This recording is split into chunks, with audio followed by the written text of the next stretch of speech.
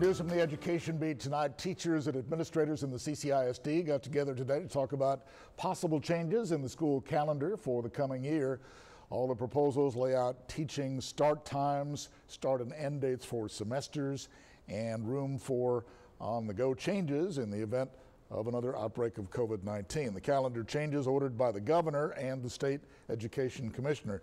Dr. Nancy Vera, chairman or president of the local chapter of the American Federation of Teachers, says the biggest change for teachers will be semester breaks and extra days for teachers to catch up on grading papers. We discussed the three options with CCISD, and it looks like from our discussion this morning that there's going to be a fourth option. Some of the teachers were concerned that one of the intersessions was too late in the year, so they're going to present a fourth option, and they're going to move one of the intersessions earlier in the year. And intersession, she says, are actually breaks between semesters that can also be used for enrichment and remedial help for students. She says she hopes the school board will gather parent input also before deciding on an option. The board is set to discuss the calendar proposals at Monday's regular meeting.